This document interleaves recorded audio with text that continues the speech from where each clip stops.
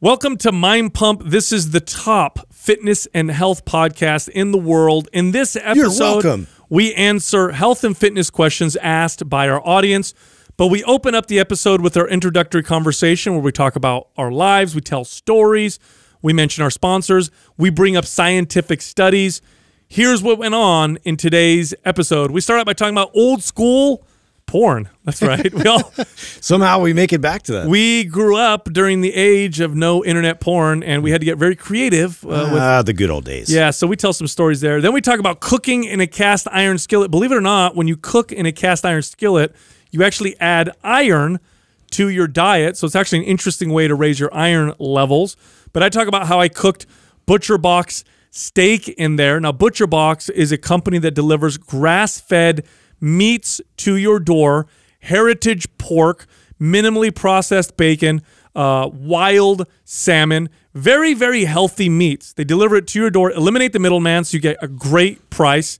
On top of that, we have a huge discount and hookup for you. So this is the Mind Pump discount. Check this out.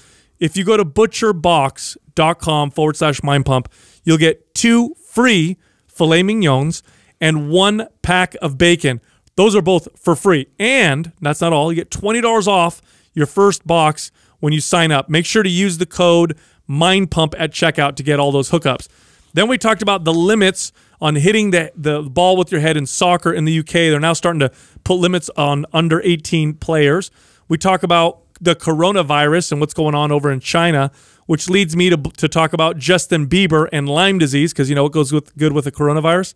Lyme disease. Come on, man. Then we talked about Wayfair and how they planned that like for a while. It just came up, dude. It's like magic. I don't know about that. Then we talked about the Wayfair, the company, how they're cutting their staff. I talked about the weight loss drug Belvic and how it's being removed from the market because it causes cancer. We talked about Nike. Got to do it the old way. Extortion. There's a documentary on that. Adam totally forgot the documentary name, but 10 minutes later popped up. He didn't drink his pure today. I talked about the latest Gallup poll that shows Trump's economic approval are through the roof. Then we talk about Bernie Sanders and how he wants to destroy the country. Then we got into the fitness questions. The first question was this person did like us. This person says, "Hey, look, I saw an ad on TV for the Jenny Craig DNA meal plan for weight loss. What's the deal? Is it good? Is it baloney?" We give our opinion. The next question, this person says, "Can you build a good core by only doing compound lifts like squats and deadlifts?" So we talk about training the core. Good, not great. And whether or not you need to work it directly. The next question, this person says, "Look, if the last gym on earth is on fire, what piece of equipment do you save?" So we talk about our favorite pieces of equipment. Let's hope it was a Planet Fitness. And the final question, this person says, "Look, I have the right mindset, but I keep getting distracted. Give me some advice, please." By the way, in that part of the episode, we mentioned something called Brain FM. This is something you can subscribe to on your phone. It plays in your headphones and actually changes your brain wave patterns. You can become more focused, meditate. It can even help you go to sleep. It'll hypnotize you into a genius. No joke, this stuff is it's legit. Anyway, we have a discount there too. Go to brain.fm/mindpump. Get a full 20% off for life. Also, before the episode starts, all month long, MAPS Split is 50% off. Now, MAPS Split is a 6-day-a-week bodybuilder, bikini competitor, physique competitor type program. So if you're very serious about your fitness, if you want to develop an amazing physique and you have some experience working out already, this is a great program. Here's how you get the 50% off discount. Go to mapssplit.com. That's MAPSSPLIT.com. And use the code SPLIT50. That's SPLIT50, no space, for the discount. Sometimes I sit here right before we podcast and I look at you guys and I think, handsome. Yeah, like, handsome. That's it. It's one word. Just that word just pops up. This is episode 1, 2, 3, 4, by the way. Oh. Is it? Hey. Is it really? Oh, 1, 2, 3, 4, 5, 6, 7, 8, 9, 10, 11, 12. So Justin can go up to 12. How about you, Adam? That's it. How far can you go? That's as much as I got. 13. Yeah, because I have 2 extra only because toes. he can get to 12. Because he's got to throw one on. You got to win again. You got 13. Always got to win. Damn it. Me and Adam, it's like an age-old battle. Yeah. What is that? What do you always say, Adam? What? Your biggest strength is your biggest weakness? Yeah, your greatest strength is your greatest weakness. Yeah. One of these days you're going to, like in movies, when you encounter a demon and he's like, in order to escape, like he gives you like some kind of riddle. Yeah. It's like, you must lose. I don't lose. Yeah. You must willingly Your lose. soul is mine for eternity. Yeah. That's what would happen, dude. I don't know, man. It's how you win a lot with us. I don't know what that is. Huh? You care the least about it, but yet That's why. It's humble is the word that I use. I don't think you know that word. Can you put? I was gonna say, can you put humble in your name in the same sentence? I don't know. You totally. I'm the humblest. Yeah. I'm a humblest, the most humble. Bling. Someone asked me. I don't even remember what the question was. But somebody asked me on my Q&A the other day, and I was like, "Well, the humble answer would be no, but the truth is yes." Yeah. Yes, I knew I was going to do that. Have you ever been told you're cocky? Be honest. Yeah, of course. Yeah. I mean, that's You're all question. today. You mean today? Yeah, or? like what time? Yeah, like what how time many? were you? Well, you know what though? In the defense of yourself, and myself, and anybody else that's been labeled as cocky before, insecure people are intimidated by confident people. Yeah, they need a word for that. It's their fault. Yeah, it is their fault. They can deal with that. I've been called I'm not cocky. energy. You're insecure. Yeah, I've been called cocky, but it's not because I'm confident. Bing. I would. Oh wow! Sorry. I would say my boo cocky. Whoa! Wow! You just had to go one more step further right there. That's not a good category of video. Just wound up it. Don't look at that. Yeah, that's a group effort. Yeah, you don't want to do that. Yeah. Anyway, what are you drinking there, Adam? Is that just water? Just water. You got to hydrate, man. I'm still hydrating from last night. Are you? Yeah. You know what I'm doing right now? I'm sweating weird. What do you mean by that? So my hands are sweaty. It's probably your hippie deodorants making it. And come on, you don't wear deodorant. Hands are sweaty, and my knees are sweaty. Palms are sweaty. Mom's spaghetti. I have no idea why. Sweaty knees? I know, right? That's like an old man thing. Does it make? Is it really? The sweaty kneecaps. That's why I'm going to start wearing. Is that a stress thing? That's why I'm start wearing shorts like this. Did I ever tell you guys when I used to go work with my dad? He, because you guys think I don't care. You haven't met my dad, right? That's where you get it from. Oh well, you mean he was a poor Sicilian. I don't even think he knows he's supposed to care. I would go to work with him, and he would wear work pants. And my dad, because of the way he grew up, he ain't gonna buy nothing new until the old stuff is destroyed and disintegrated. There's like no reason. These are my work pants, right? So he'd wear work pants until they were just shredded, and then he would have my mom cut them to shorts. But they were hella short. They're like right here. So he would wear serious jorts. That's embarrassing. And then he would continue to wear them so that the bottom were frayed. Listen, if the pockets Did he are wear longer like than the boots? shorts, Yeah. if the pockets are longer than the shorts, you can't do that unless you're a chick. Well, and the worst that's a rule. Dude, me and my cousin we were like 14, 15. And my dad's cool, so you could tease him. Yeah. And we'd make fun of him for his little short shorts. And he'd be like, Papa, that's girls wear shorts. Like, you can't wear that. And he goes, oh yeah, you think so, huh? And then he would wrestle us and kick our ass. Nice. Yeah. So then you can't make fun of a guy wearing short shorts who beats you up. Do you think? No. Do you think Chuck Norris pulled it off? Do you think we're gonna come full circle with stuff like that? Like, I hope not. No, I mean not so much the short shorts, but the not caring, like about materialistic things. Oh, because we I feel like I'm starting to see that lately. Right, everywhere I go, and we predict that that's with your peers because they're all old. Bunch of ugly. Yeah, that could be that too. People walking around. It could be that just because a bunch of old friends.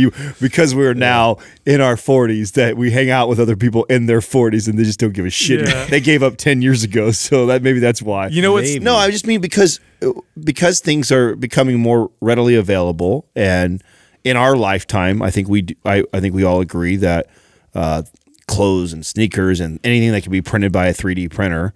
You mean everybody just can be able to wear whatever they want? Yeah, and so then it loses its status. Yeah, yeah, you're right. Like, and the something agree. else will, and I'm sure something will replace it. Right? That I can't predict or figure out, because I still think that we still will find a way to create a hierarchy amongst us. Like right now, that's clothes and cars and things are a way that people create this artificial status. Cars don't even matter that much with kids like they used to. No, they don't already. No. In high school, nobody cares. No. When I was a kid, cars were.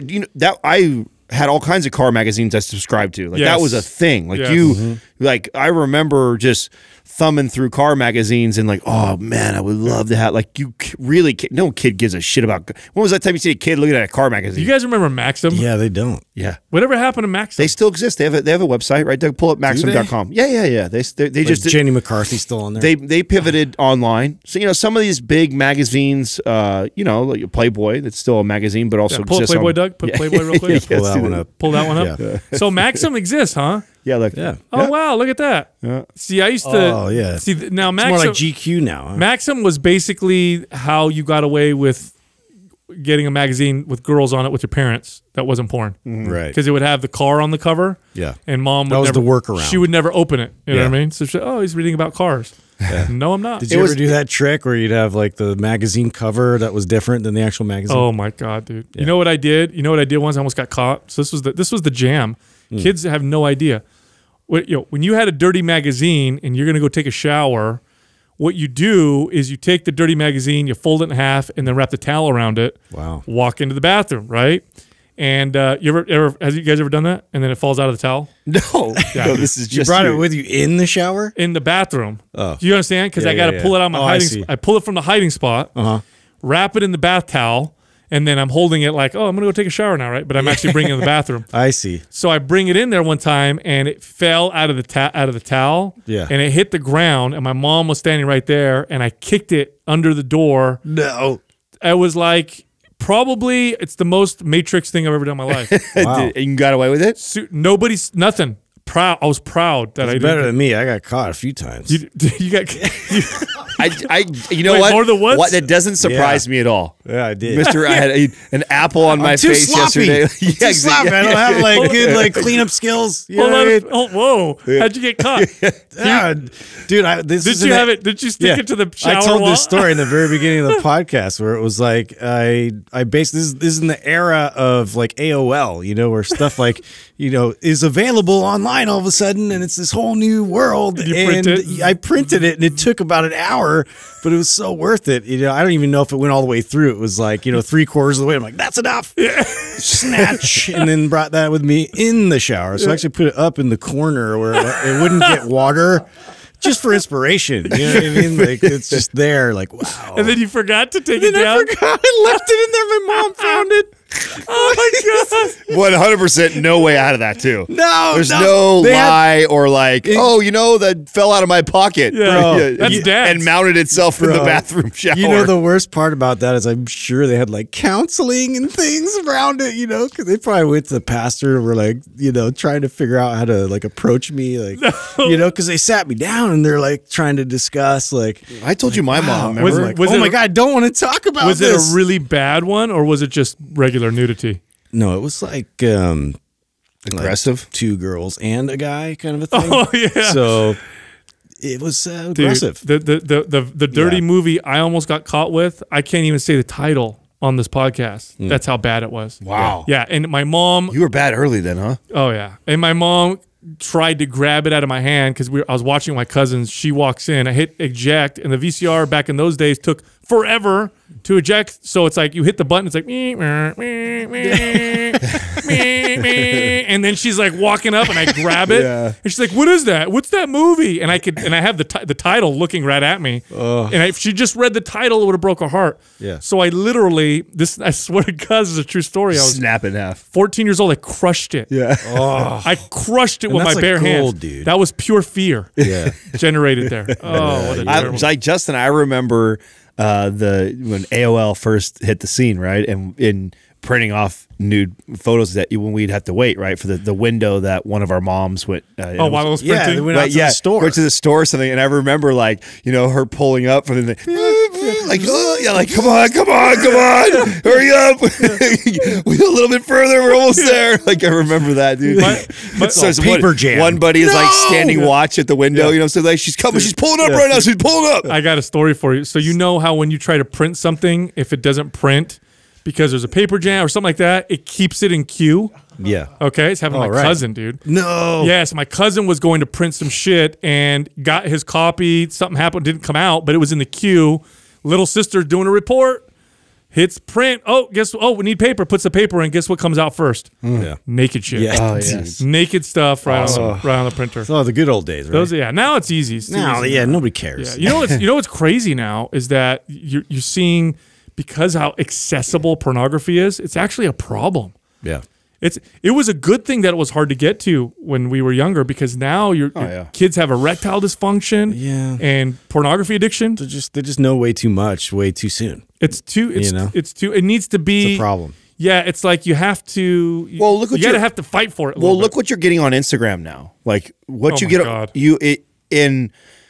what we're getting on Instagram today is more graphic than what I was looking at in magazines or what I was printing off online. That it would get me in trouble, right? Like that, just a random girl's Instagram feed today would get me in trouble for looking at that just 2 decades ago. Yeah, so and so imagine if you're a kid where that's like you see that all the time. You have to escalate that to the next level, or else you don't get aroused by that anymore because it's everywhere. I used to watch the Scrambled channel. Yeah. You guys remember that? Yes. Yeah, man. This is when, so back in the day. You used to do the satellite back from G6 to N7, and you toggle it back and forth. N7, G6, and as the satellite You going see back a and forth. bunch of like snow, and then every now and then you get like a moan. And Yeah. you're like, yeah.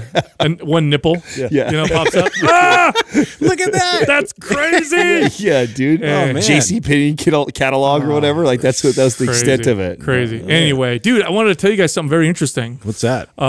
So Jessica got some blood tests and stuff done to look at her nutrient levels, and her iron levels, which were low before, they were kind of low before, now are in the upper limit. And so now she's like, oh, I got to be careful with eating red meat. Like how did this happen?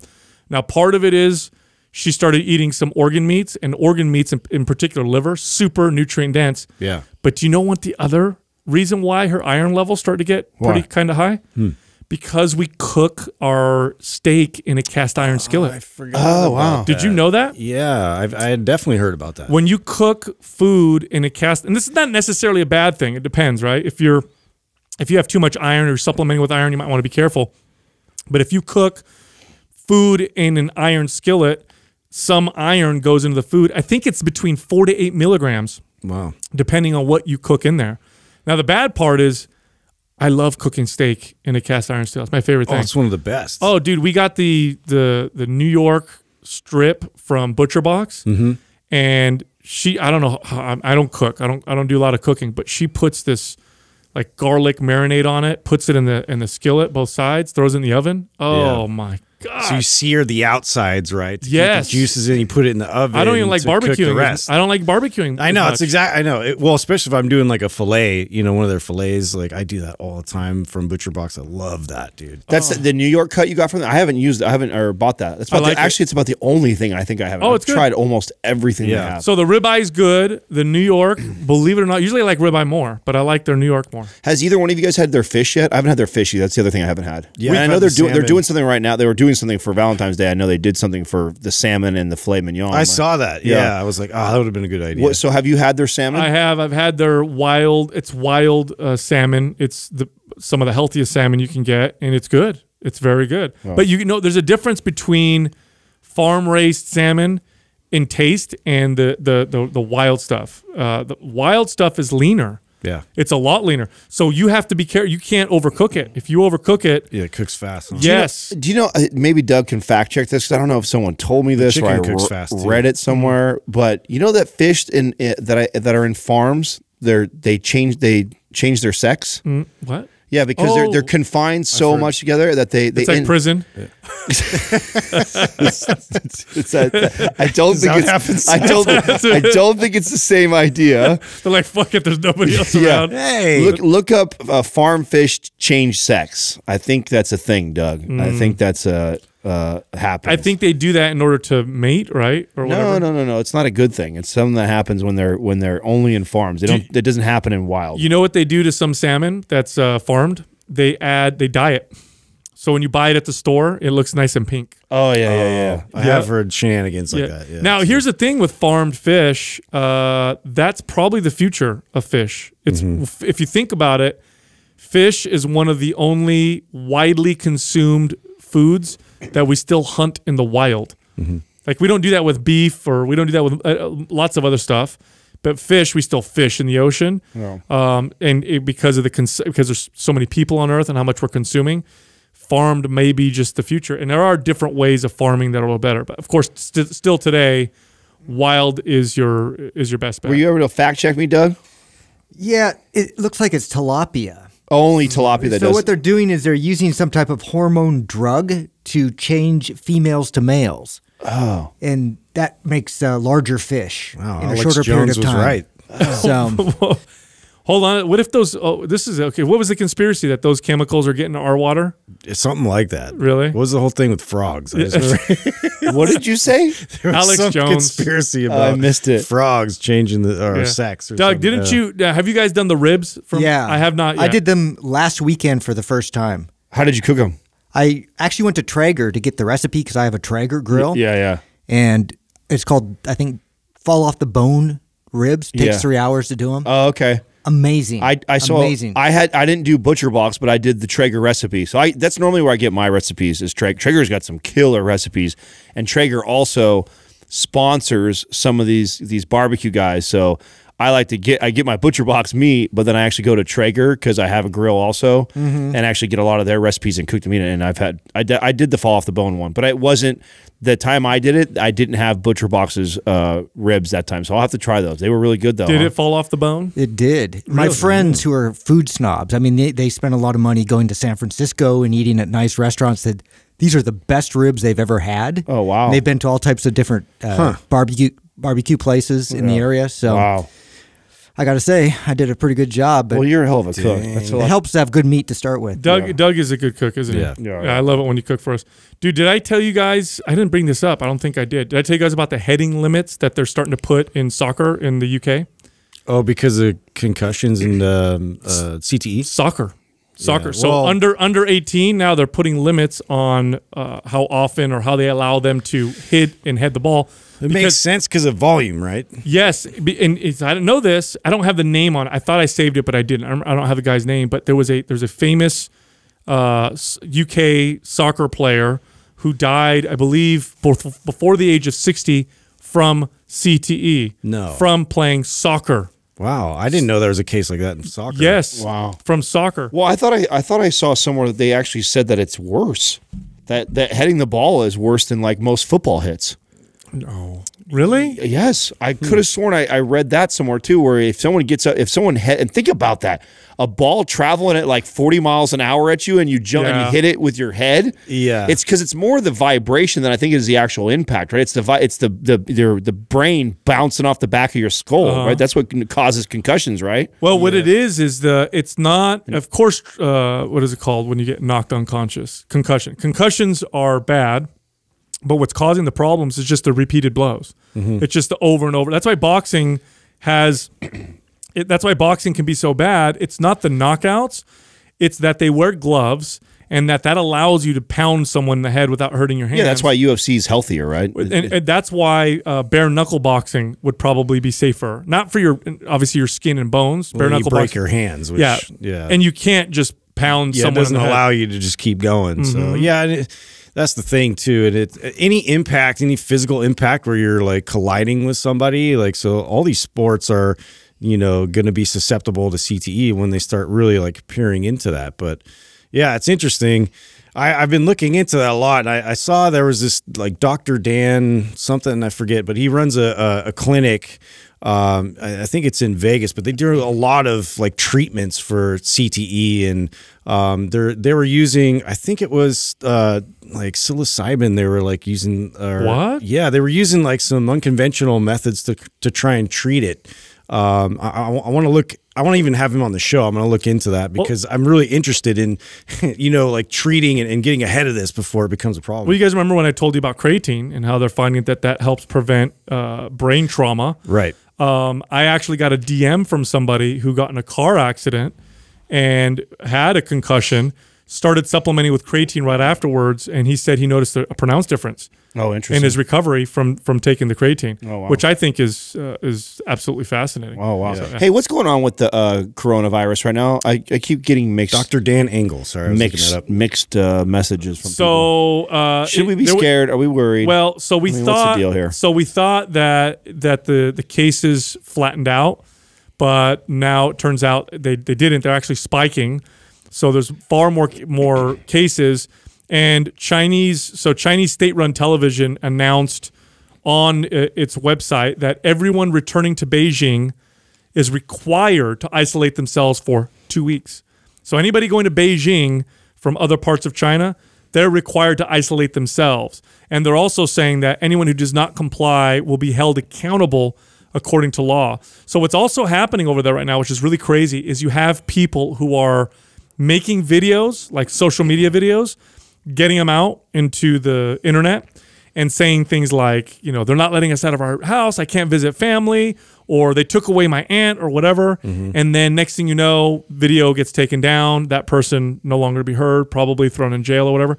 It's interesting. It's very interesting. And the trouble with a country like China that is so centrally controlled is that it's hard to know what to believe. Yeah. Because they have a history of, all these state-run, media all these communist or centrally planned governments tend to put out news that's not true. We have enough trouble here with our media, but at least our media is a little bit more Well, they don't dispersed. like individuals like just putting it out there without them screening it first. Yeah.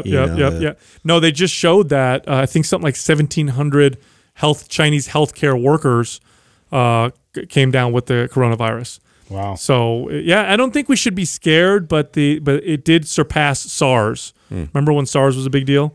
But it still pales into comparison to the. And this was all like centrally located China, like in mainland China, not like towards the coast. Most of it. Yeah. And now North Korea, that shares a border with China, and a lot of the people who are infected are around that area. They said they have zero, of course. No, we have nothing here in North Korea. And scientists are like, that's impossible. Yeah. There's no way. You guys are so close. There's no way you guys don't have any infections coming in here. Yeah. But again, North Korea. Yeah. I don't know how They don't seem to tell the truth. valid that information ever. is there. Speaking of illness, you guys hear about Justin Bieber? No. He's got Lyme disease. Oh, really? Yeah, When did that come out? Recently, he revealed that he got a diagnosis of Lyme disease. That's a tough one to deal with. Dude. It is because the symptoms can be pretty bad and sometimes general. Like, Do you ever really get rid of it either? It seems to stay forever. you can if you treat it early. Is it considered an autoimmune? No, It's not. No. It's an actual disease you get, and I don't know if they're bacteria. I think they're considered bacteria, but they burrow themselves in your body, and they can cause all kinds of different problems. And the treatment for Lyme disease, at least the conventional treatment, is a long, heavy dose of antibiotics. Isn't it where it originally came from, like ticks or something like that? Yeah. Is that where? Is that the only way you get it? Still, That's the only one I know. Well, you get it from ticks, and then there is some controversy as to whether or not it can be transmitted through sexually through sexual contact. The official statement is that you can't, but then a lot of people are saying no. I think you can. Yeah. But it's crazy because it's something that causes like fever, joint pain, fatigue, neurological type issues. Sometimes you'll get it and then you won't get any symptoms for years. Yeah. Or you'll get crazy symptoms and they'll go away. Then they'll come back. Yeah, I knew a few people that had it, and then one that had symptoms a lot like mono, like where they just were so extremely fatigued they couldn't do anything. I know somebody. I've had clients. You guys never had clients that have it? I don't think I have. Oh, I've had a couple I don't know clients. if I've had a client Really? that had it. Yeah, and it's so like they could be totally fine one day and then the next day just fatigued, and that's a good. I think it's a good example. Like it's like mono. Like they're so fatigued, weak, and tired, but they could have been just perfectly fine the day before. So I had a friend of the family who got Lyme, and one of her symptoms was she would have ravenous, insatiable hunger. Like, now she was normal body weight, didn't have any issues with food or anything like that. Once she got the Lyme, her appetite was so ravenous. She gained I mean, she got her body weight over like 300 pounds. Wow. And she's like, she tries to explain it. She says, my appetite, she's like, it's not a normal appetite. And it was never satisfied, like even after a big meal? No, she said she'd be stuffed and couldn't eat anymore, but she would still have this ravenous that's appetite. terrible. And she said, it's a terrible, terrible feeling to have. Wow. You know, kind of crazy stuff. No, that is That's crazy. Anyway, I had some business news that I wanted to bring up. That are you guys familiar with the company Wayfair? wait a minute. You know that is, Doug. You know that Why is, do I don't know? you? They make Yeah, furniture, they have all right? types of things, furniture. Yeah, you guys don't. Haven't you seen them off of I know who they are. 580? That they just built that massive, like right when you. I think it's. Let me think here. I think it's like Tracy area. Yeah, I know what you're talking about. Right when you're heading off of, right when you come over the Ultimate Pass, and Yep. then you see they built this massive one. You can also buy stuff online, right? They have Yeah, like- so that's what they're known for. And I remember with Katrina, we bought half of our furniture is Wayfair, the other half is from the other, like their competitor, and I can't think of the name off the top of my head. And there's that one's not too. There's Wayfair right there. It's like IKEA? No.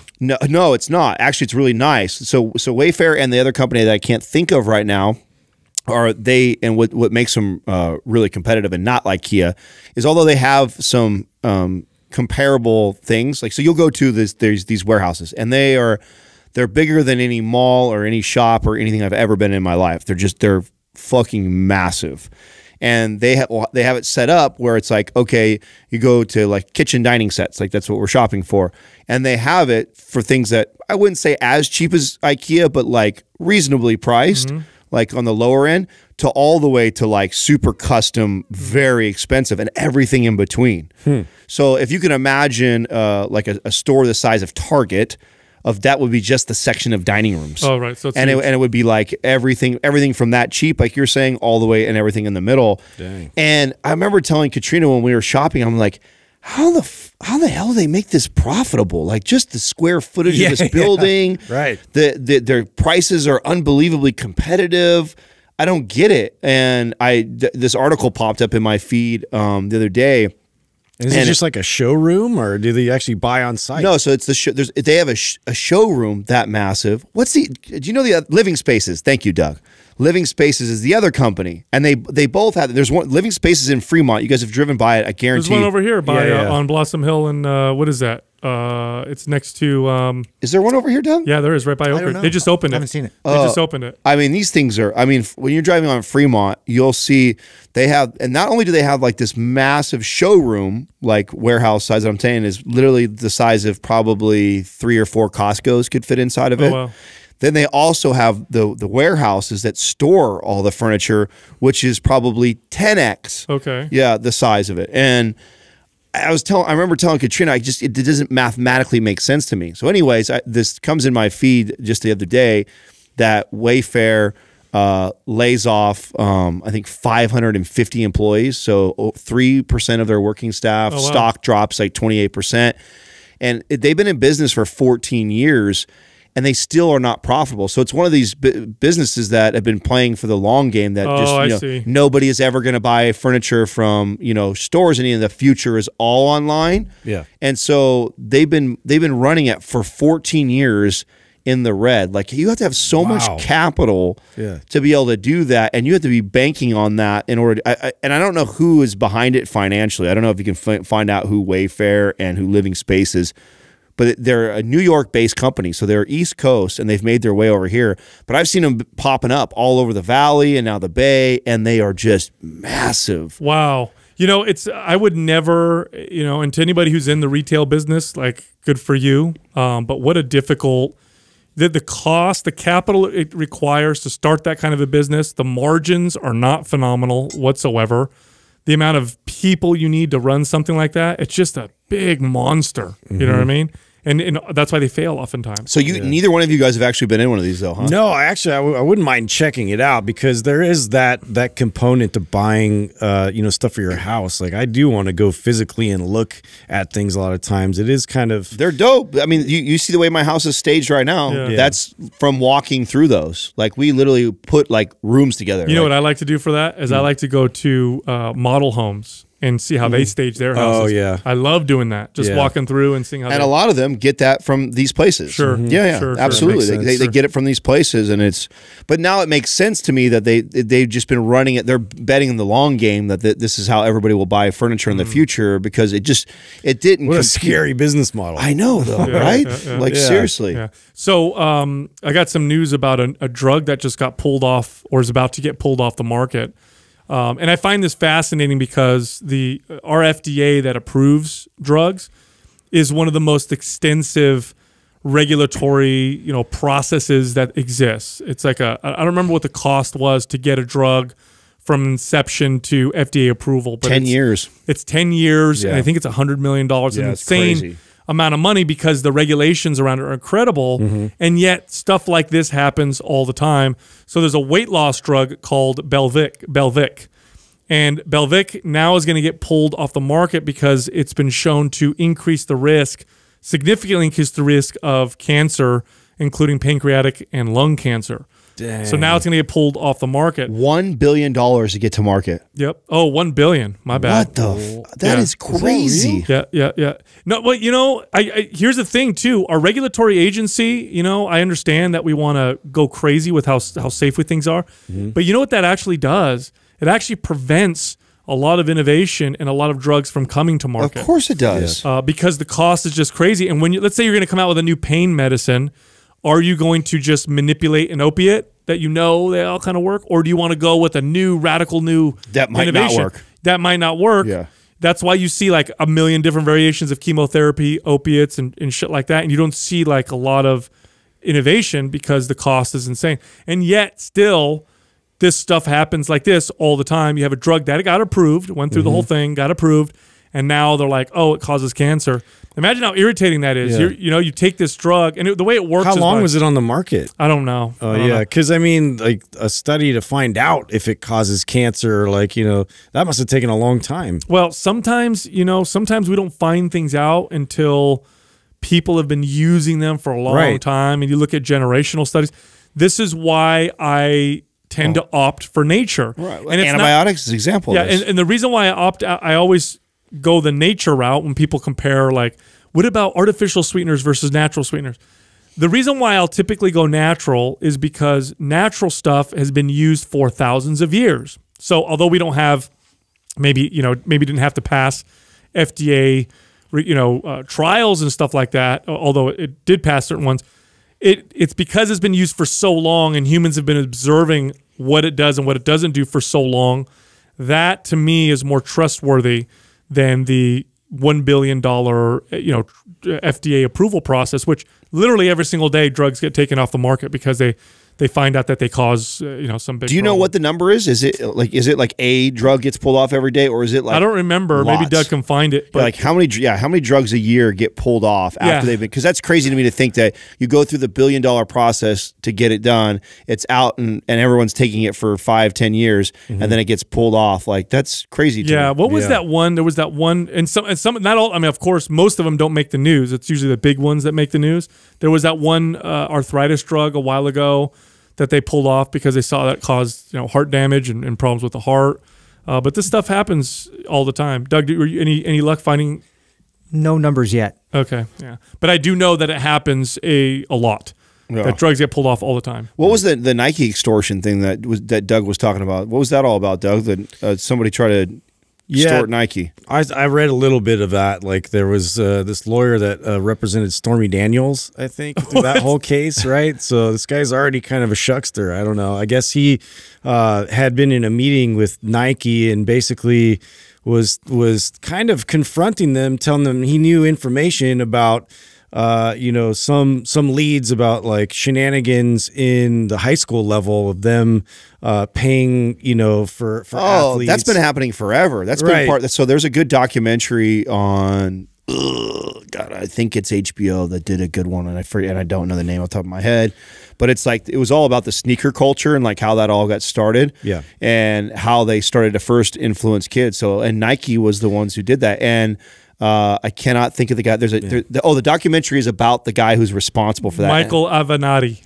Not him, though. No, that's not him? No, that's not him. Yeah, so basically he was trying to extort money from them to basically like quiet him about all this information that apparently he had or whatnot. And then in court, he was trying to like defend himself, like he was just, you know, he was just trying to play hard negotiations, you know, with them in terms of like him being able to represent them in other cases. So it started off as something really brilliant and then got really corrupt, right? So I think it was one of the most brilliant moves ever made, and I can't think of the guy who did it for Nike originally, but he was smart. He went and saw these programs with kids in high school and stuff like that, and that they didn't have gear. They had to go buy their own stuff, and said, wait a second, these are all the athletes of the school. Yeah, this is the future. Yeah, these is the future of, you know, college and potential professional athletes.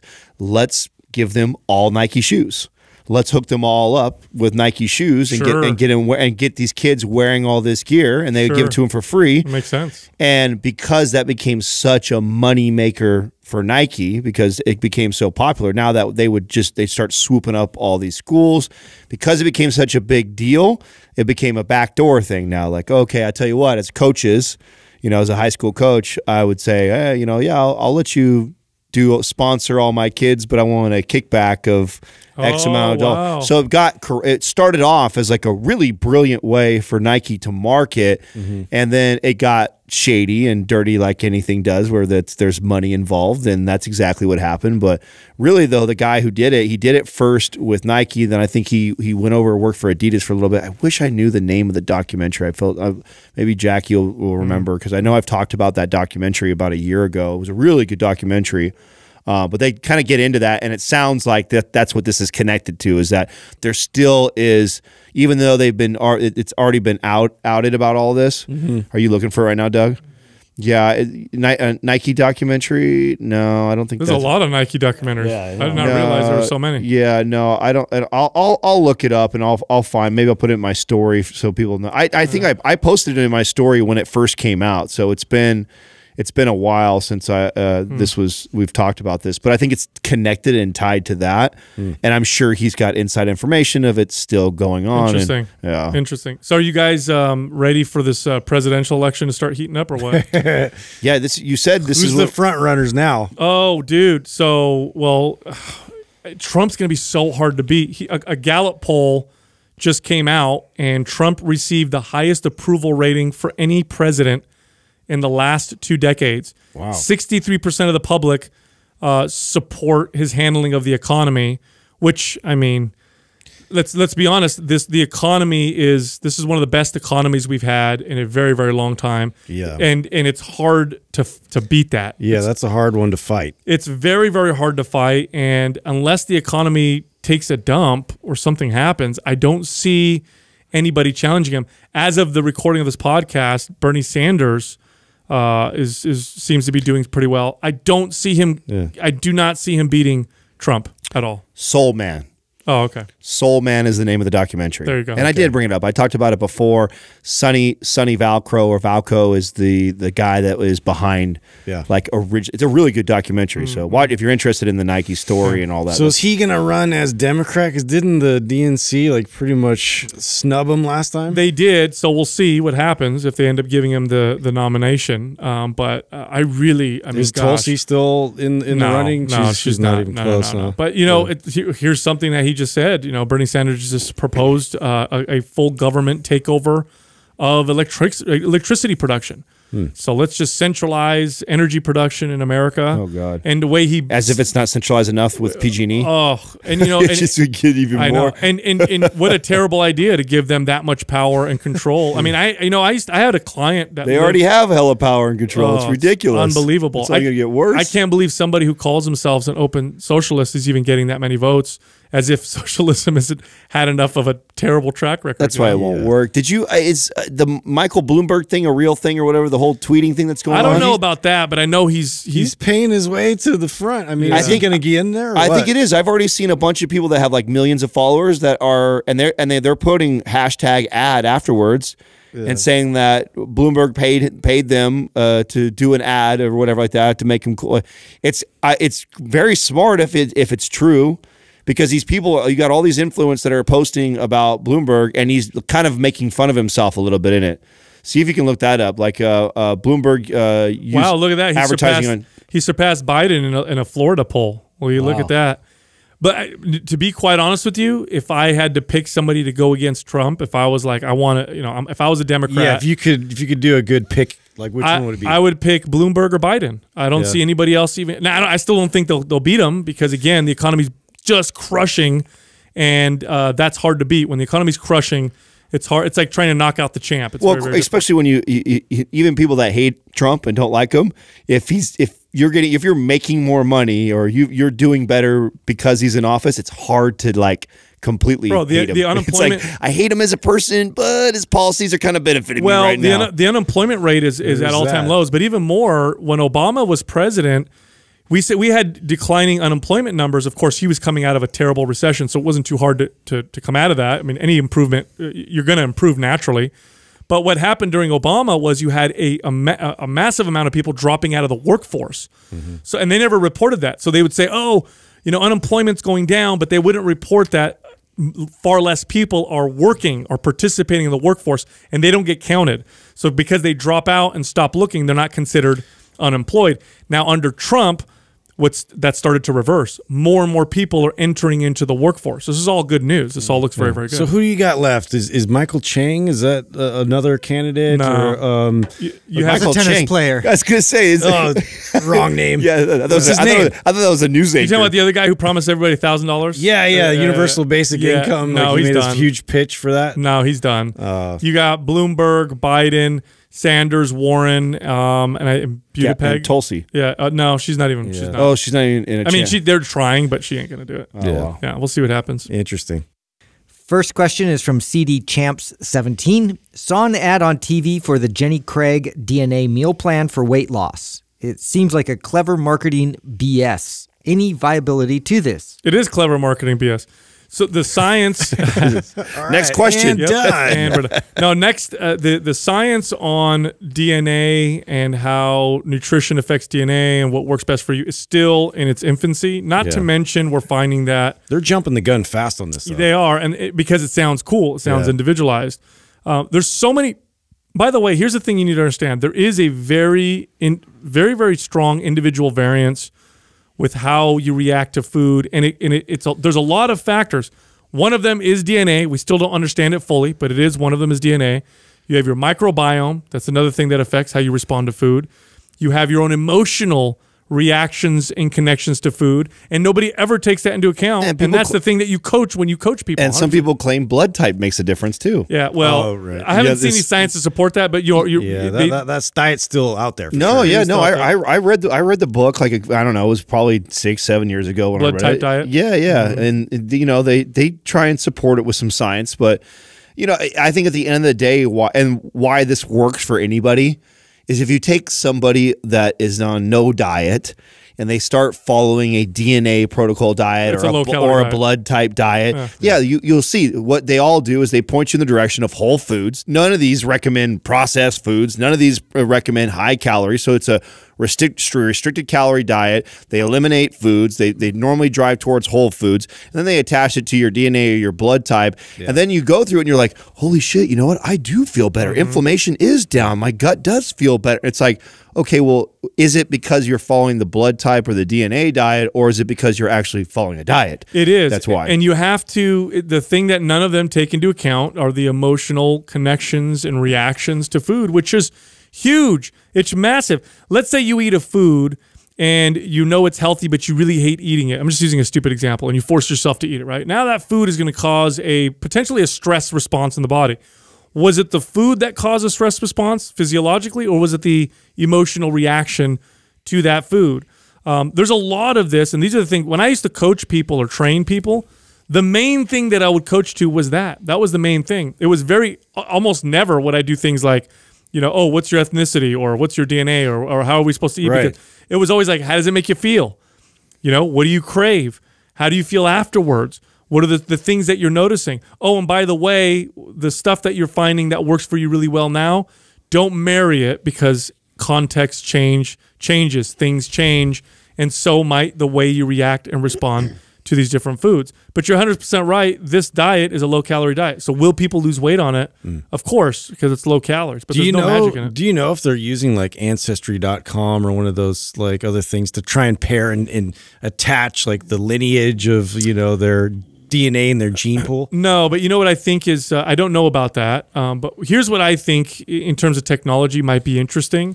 I think these continual glucose monitors and technology that measures actual reactions and responses to your body to food in real time and only to you as an individual, that's where I could see some potential value. Yeah. So something that you wear, because they have these glucose monitors, but there's other technology that's emerging, right? Where you put on a patch or whatever and it attached to an app on your phone.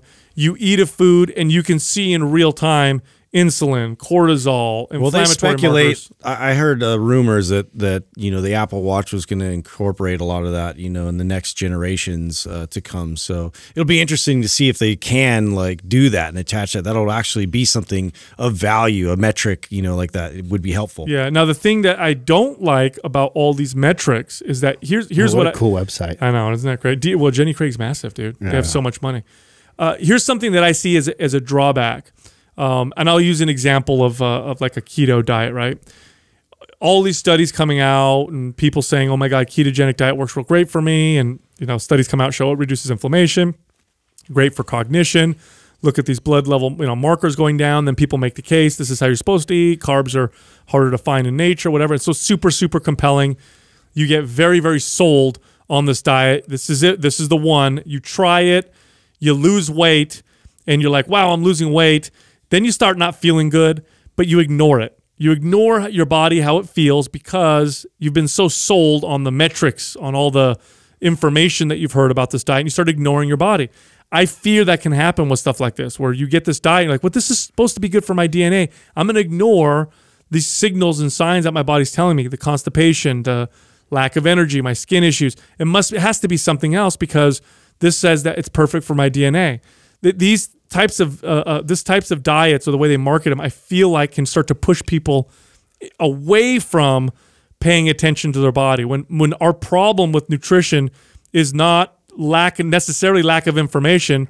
In fact, usually it's not lack of information, especially nowadays. It's usually a lack of connection to yourself. Yeah, that's the attention. argument that Dr. Andy Galpin makes in his Unplugged book, is that we just almost, you know, too much information, that people are relying on these tools to provide this versus trying to learn and figure it out yourself. Totally. Next question is from Oliver J. Murph. Can you build a good core by only doing compound lifts and mobility exercises like the ones in MAPS Prime, or should you incorporate special ab and core exercises as well? So I used to, for a while, I was in this camp. And I did heavy squats, heavy deadlifts, heavy overhead presses. Yeah, because you're stabilizing all that weight with your core. You are, right? So my core is strong enough to stabilize a 350-pound squat or a 500-pound deadlift or overhead press or whatever. And so I'm like, okay, my core's perfectly strong. And then at some point, I wanted to start developing my abs so that they could become more visible. And I thought, well, I'm going to start doing some more direct work. And I realized just how weak my abs were. Because when you get stronger, the strength that you gain tends to be pretty specific to the way you're gaining that strength or to the stimulus. So my core was strong to stabilize for squats, deadlifts, and overhead presses, but it wasn't super strong to do crunches and leg raises and and cable chops because I never did them. Well, think of it no different than any other muscle. Imagine if the only type of exercises you did for your biceps were isometrics. Yeah. If you only did now, you could actually build a little bit of muscle, and you could have decently strong biceps by doing just isometric holds for your bicep. You could get some value out of that. But you're missing out on limited. You're missing out on a tremendous by not using the full range of motion and the eccentric and concentric portion of the exercise. So isometric is one of the three and one of the more important ones for sure. And I think you can get by. Like, at least you have some core work being done there. If you're squatting 350 pounds or deadlifting 500 pounds, you definitely got a pretty strong core to stabilize and support. But it's not going to contract very well or decelerate really well. So, there's definitely value in that. This is an area, if I'm being completely transparent with my own programming, that I neglect, I'm bad at. And I know I need to do it better. And I can always tell when I've been neglecting it for a really long time, is my low back starts to bother me. Yeah. And because I have that anterior pelvic tilt, and sure, I can hold my core in that position, but to correct that, I should be doing like reverse crunches a lot more than what I'm currently doing. And whenever I get on it and I start to incorporate it in my routine, I always feel the relief because it better supports my low back. I was just talking to Sal about this. I've been a little bit more intentional about putting like sit-ups and crunches and rotational moves, like wood chops and things like that into my routine again, because of that simple fact of like already trying to address my posture just from sitting more often, and then also sitting in my truck and like commuting back and forth, and already starting to feel the effects of that on my joints, and like just the way that I wake up in the morning having certain pains I shouldn't have. But it's really like I need to put more emphasis and attention back on my core and stability. Well, here's an example of like where it's like I'm so aware of this. Like, so when I hold Max, like when I get him up in the middle of the night and I kind of have to rock him to sleep, and he's in front of me, right? After about like 5 or 10 minutes, I start to feel my low back. And the way I relieve that is I squeeze my glutes and I rotate my pelvis under, which is activating my lower abdominals to kind of rotate my pelvis. And that's because I'm weak there, because I don't train it. So default is it kicks out. I'm holding a baby in front of me. Now I feel this sit back on it. Right. Yeah. And then I feel this in my low back. And so now at least I'm aware of that, and I can while I'm holding him, I'll actually almost do like an ab crunch while I'm sitting there rocking him to try and get some work out of it. But that's always glaring to me that I'm not doing enough work on my abs, and just because I heavy deadlift and squat, it's not enough for supporting. Yeah, you know where this came from, right? Where this myth or whatever came from? It came from powerlifters. It came from powerlifters who didn't want to work out their abs. Yeah, it's basically true. I squat, deadlift, and overhead, bench press, and do all these other. I don't need to do abs. Plus, I have a belly anyway. This is kind of a stereotype, but a lot of powerlifters really don't care too much about aesthetics. Yeah. Makes sense. Your sport is to lift the max. True stereotype. And to lift the max weight, right? Although I do know some really lean powerlifters. A lot of them could care less, and so abs is kind of like a show muscle. Fucking Ben Pollock, bro. Yeah, I know. Well, yeah, he's a unicorn. Yeah, and it also reminds me. It reminds me. Yeah, of, but look at all the work he does on his abs. Yeah. He knows. He does. No, have you ever talked to Ben? Like Ben, that's in everything. I mean, that's why part of there's planks and there's ab work in all of his stuff that he does. Right, incredibly strong abs. And this also reminds me of athletes who are like don't like to work out their biceps. Why do I work out my biceps? That's a bodybuilder muscle. Well, your biceps helps stabilize the elbow, helps decelerate extension. So if you're a boxer or football players, a lot of times don't want to work their biceps because it's all about pushing. But you notice more injuries when you have imbalances. It's really, here's the thing, and we all have this. We all have the body part we don't necessarily like to work as much as the others. But really, if you want to maximize your potential for performance, minimize your risk of injury, balance is the key. And regardless of what you do, that means you should train the whole body, including the core. That's right. Yeah. Calves are the only worthless one. Yeah. Just be born with it. Next question is from Rory Fawcett. If the last gym in the world was on fire, which piece of equipment would you take with you, and why? It's easy. Barbell for me. If I can count that as equipment that he's counting. The barbell is the most versatile. And dumbbells too, right? Yeah, as I say, I would make the case that dumbbell would be more versatile. I mean, they're interchangeable in my opinion. If you had to pick just one, but it's the most versatile piece of equipment that exists. What about if it was actually a piece of machinery? If it was just a machine? Yeah, like what piece of machine? Because I feel like this person has to know that we would say barbell. Like if a piece, if we're including barbells and dumbbells, does that include the rack and all that, or just the barbell? All right, even that though, I'd take a barbell over. The rack isn't needed. You could clean. I mean, because that's how they did it back in the old days, right? You literally clean the bar. You'd have to put it over. Which talk about. I know some people that train this way, and I think it's a really good rule. Like if you can't pick it up and put it over your back, you shouldn't squat it. I've heard that. Yeah, it's not a bad rule to have. And talk about training. Well, then they'll do that move too, where they you see where they like sort of put the end of it on the ground, and then they get into it that way and sort of tilt it up. That's with the it. old school way. Yeah, I've actually tried that before, and it's kind of cool. I think how strong you get. Like you talk about your anti-rotational stuff that you love to do, or just your. You know how they used to do incline lateral press strength. in bench press? There was no rack. You cleaned it, you laid back with it, and you did your presses. Right. Totally. That's how they used to do it back So then. if we're not going to go, If we're not, no free weights. Yeah, we're- no free weights and no squat racks. You have to pick. because it's the Name. You have to pick like a machine type of thing. so Now, can I say cables? Because Oh, yeah, cables would be I would pick a big cable machine because it's the most versatile piece of machinery. I know it's kind of cheating to say cables. It is. But that would be that. But if we eliminate that one, even I'm gonna say pec deck. yeah, stupid. I just like do you chess. even know how to use a pec deck? No, I don't don't. think so. you know what's funny? You want to know what's funny? I reverse. I work out at a gym, at a commercial gym, maybe 4 times out of a month. Right, 4 times out of a month I'm there because I'm there so rarely. You'll see me on a lot of machines just to add novelty. I know he's funny. How many people are probably like, "Fuck it, Sal, lie." Yeah. These you know guys how lie. funny, you know how funny it is. I'll be in there using like the machine curl or like the pec deck or something like that, Yeah. and inevitably someone comes up to me like, "Hey, I love mind pump," and I'm thinking in my head like they probably think I'm full of like, shit. this is all you do. I feel the same way when I run on the treadmill. Yeah, Because I get my occasional runs in to make sure I can still do it. You know what I'm saying? So I like, even though we talk about cardio, where we always poo poo on cardio, it doesn't mean I never do it. It just means that Yeah. for the majority of people, most people should be resistance training and focusing on that more, right? So I always think when I'm running, I'm always thinking, dude, there's at least 5 people that listen to Mind Pump in here right now that are like looking at me like, this fucking liar, this guy does cardio. So do you have any favorite? I don't. Justin probably can I can't say- even name machines because I don't even know. Yeah. Like, what am I supposed to say? I- Like I- hammer strength stuff. Well, yeah. guess. So I love Just throw a name out. yeah, just Yeah. random. I love All of their stuff. The hammer strength row machine. Oh yeah, the old Dorian Yates one. Yes, Yeah, I that one's do. cool. I do with all the different handle angles. Yeah, yeah. I do like that. It's probably it's a top 10 favorite machine if we're going to throw those in as machines. And if I can include things like incline bench, because incline bench for me was maybe like when I think of later in my life, probably one of the biggest game changers for like building my physique. Like it was something I neglected as a teenage boy and like even in my 20s. I avoided incline bench forever because I was terrible at it. Bench press all the time, but And plus, nobody ever asked you how much can you incline. Exactly. Everybody wants to know how much you can bench. Yeah, it took me a long time before I really, and when I focused on it, it really changed my whole upper chest and my front Yeah. delts. Like it was a big game changer. So, okay. So besides cables, because I love cables, I love low cable pulley row. I love lat pulled out old school, cable equipment.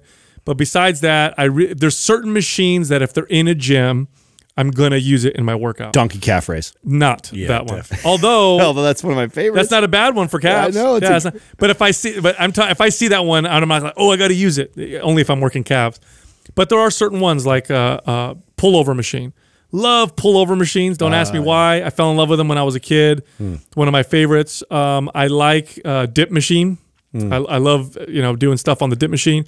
And then preacher curl machines, and it's a whole variety of them. I love preacher curl machines Yeah, too. yeah. I'm with you on that one. Yeah. What about now? Have you ever done there's some preacher curl machines that are like a preacher curl where the bench is in front of you, and then there's some that pull the elbow way up here and allow you. So it's almost like your elbow. You're almost doing like a modified concentration curl. Which I like that machine, but I prefer the preacher. Preacher's the best. Yeah. Preacher's the best. Here's a machine that if I see it, I'm gonna use it, and I don't see it very often. It's the overhead tricep extension machine. It has the bar like this, and you have to push the pedal with your feet, and it'll lift it up. And then you do triceps on it. It's not even a cable; it's actually a fixed machine. Love that exercise. Goldsboro has that. Yeah, love that exercise for triceps. No, I like that one too. Do you really? Yeah. No, those are all great ones. T-bar row.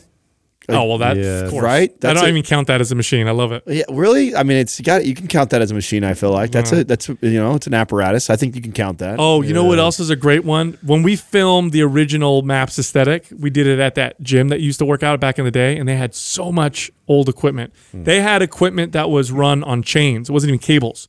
They had like the bicycle chains. Oh, yeah. Which, by the way, bicycle chain equipment, the reason why I know why they took it out, because people get their fingers caught in them and then get their fingers cut off, but they were the smoothest machines you could use, way better than cables because it was all on a track or whatever. But they had the one where you stand up tall, you grab the handles, and it's a machine with a long arm. You do laterals. Oh, yeah. You do shoulder laterals. Yeah. What a great pump you would get on that one. I like the assisted pull up when I'm feeling lazy. Shut up. When you do your glute pumps? Yeah, just my leg. You don't use the Gravitron, do you? I do sometimes. I do pull-ups, like, So you I'm can- just like, so you can do at least 5? At least I get, yeah, exactly, dude. I feel heavy today. You know what I'm saying? He needs a glute assistance. Yeah, I need a little assist. Lift these cakes up for me. Yeah, a little person down there.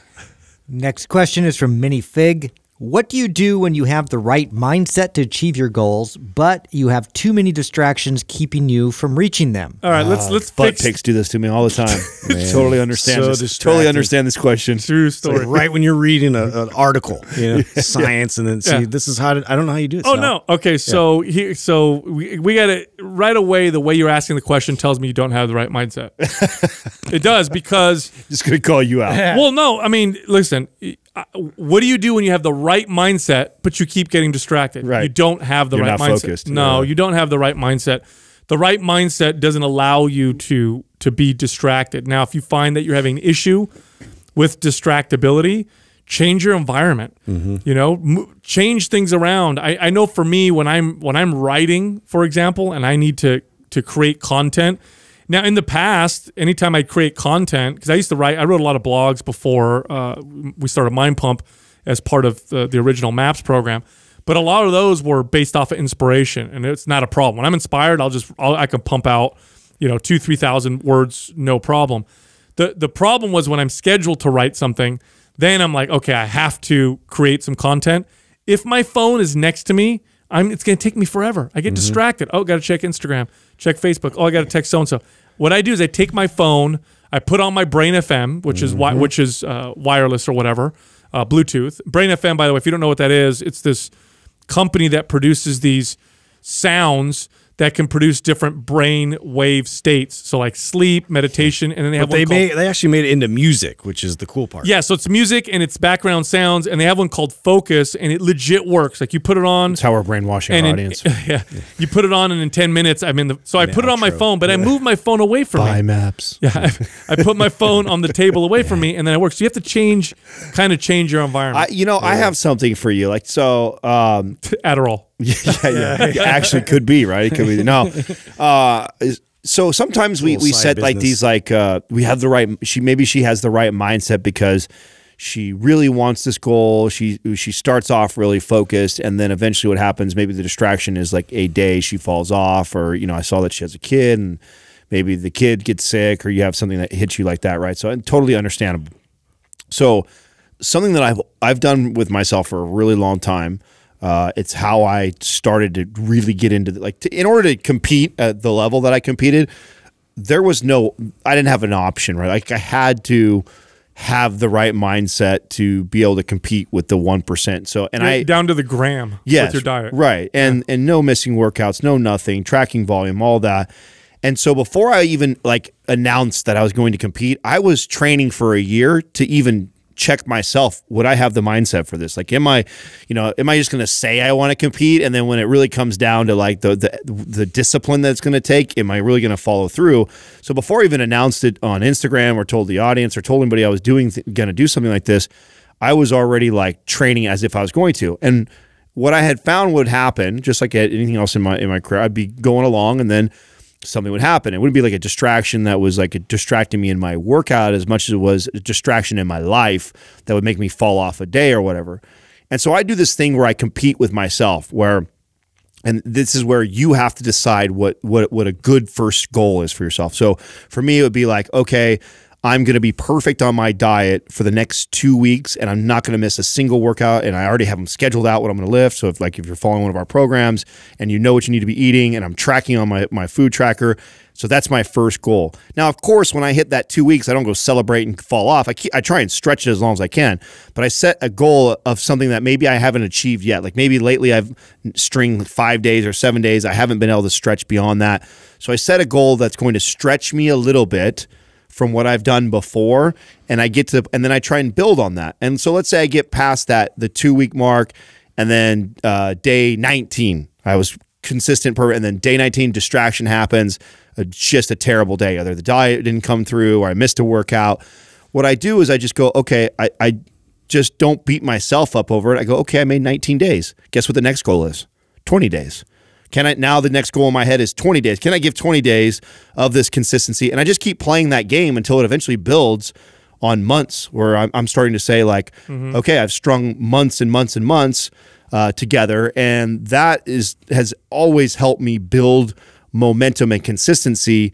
Is not beating myself up over the setbacks that are inevitable to happen with most people, but always challenging myself to stretch myself a little bit further each time. Then before you know it, you've created a habit. I do a very similar thing to that, but also in terms of like the environment that, you know, I need to be able to like maintain this level of focus. I mean, that for me is essential. And so whatever I have to do, if I have a very specific goal, like for me, it's usually my office, and I'll go in downstairs, and I'll turn on Brain FM as well. Like that's something that just helps me, because my mind is so distractible already to, you know, think about all these other things coming up. And plus too, having it on my phone, it helps me to kind of put my phone away, and then I can have that music playing, you know, over the speaker in through my earphones. But just for me to like kind of create that space and environment, it gets everything working in that direction so much more effectively. But you know, on a day-to-day basis, like this is something too where I have a list. I have a list of priorities when I'm really focused and dialed in on like, this is a goal I need to achieve. Like I am notching off a list. I physically write it with a pencil on a pad, and it's like old school, but it looks to me like what's the most achievable, and so I'll write that at the top, and then like the ones that are going to take a little bit more time towards the bottom, and I just etch away at that. And it's something that I try to be as consistent as that, but it's only for something like I know I need like massive focus on. Yeah, I think creating the environment and scheduling the time is the big one, right? Like schedule the time block. Create an environment that is immovable time. Yeah, and you know what? Sometimes it means you're in that time space and you can't think of, okay, so you just sit there and that's okay. This is the time I'm supposed to do what I'm supposed to do. Maybe not as great as I want it to be, but I'm going to block off this time and sit here and try, and at least try, because this is a skill that you build over time. Just like any skill, you practice it, and practice makes you better at it. Yeah. And you need to practice not being distracted. Set up your environment, set up your situation, block off some time, and little by little you'll find that each time you do this, your focus is better and better and better. It's also important to evaluate your priorities too. I mean, some people say this a lot to me, that, oh, they're so serious about a goal, and it's like every holiday, every birthday, everything, you know, cousins, basketball, everything that comes up, like they don't want to miss, because that is more of a and not to, which is fine. Exactly. Not to judge anybody who does that. Like, family is very important. There's a lot of things that are really important. Like, you have to be honest with yourself and what your priorities are. And I'll tell you, getting in competitive shape is very selfish. And I remember during that time, I was constantly apologizing for that, like, because there was many things that I opted not to do because I knew it was going to get in the way of this goal that was really important to me. So people say like, oh, I have the right mindset, or this goal is so important to me, but then they let the most basic things distract them or get in their way. It's like, well, it's really not that important to you, though. These other things are actually really important to you, because every time one of these other things come up, you tend to let that become the priority. Factoring that in is a lot of times what determines your success with that. I think it's tough because people don't like to admit that their priorities are different than what they would like to project. You need to be okay with what your real priorities are, and your actions actually tell you what your priorities are. Your words and your feelings, you know, they can give you hints, but at the end of the day, you know, if you're somebody that really, for example, if you really, really value animal rights, you can tell me all day long, but I can tell by your actions. Your actions will tell me if that's what you really believe in. You know, you could say that you're hardcore business person, entrepreneur, and you'll do anything to grow your business, but I can tell by your actions. And that's okay. You can be. You don't have to be all these other things. You can be just what you are. Yeah. Sometimes making that admission to yourself and be like, you know, this is actually my priority, actually loosens you up a little bit and actually results in better focus. 100%. Yeah. My fitness and my physique right now is a reflection of the priority of my fitness as on its priority list right now. The business is far more of a priority right now. Max is far more a priority to me right now. I've got other stuff going on in my family, more of a priority right now. And me, like, so I look like to the average person, somebody who works out or is healthy, but I'm by no means impressive right now. Like, but I'm okay with that. Like, it's not a priority right now. I'm taking care of myself. I'm staying on my mobility. I'm training. I pay attention to not overconsume and overindulge. Your fitness is serving your other priorities rather than your other things serving fitness. Right. So, and I'm okay with that. I'm okay with knowing that I'm not the most impressive fitness guy on Instagram right now. Like, I don't need to prove that to anybody, and it's not a priority right now. So I think a lot of times it's just checking in with yourself and really gut checking, saying, is this as much of a priority and a goal and a mindset that I think I really want? And, you know, maybe you're fooling yourself. Like, everybody wants their cake and eat it too. You want to, I want to look like the cover of Men's Health, but then I also want to work on my business and grow and scale this massive company at the same time, be there all the time for my son. Like, fuck, something's got to give. Yeah. And in this case, what's going to give for me is my commitment to the gym 5 to 7 days a week is not as much of a priority to me. I can turn that up whenever I feel like it. Yeah, yeah. You got you if you practice not being distracted, you'll get better at it also. Distractions, getting distracted is and learning to not be distracted is a skill. And it's just like meditation. When people meditate, part of what meditation involves is learning how to keep the brain from getting distracted. You ask, if you've ever tried meditating, you know how frustrating it is when you've only done it for 6 months.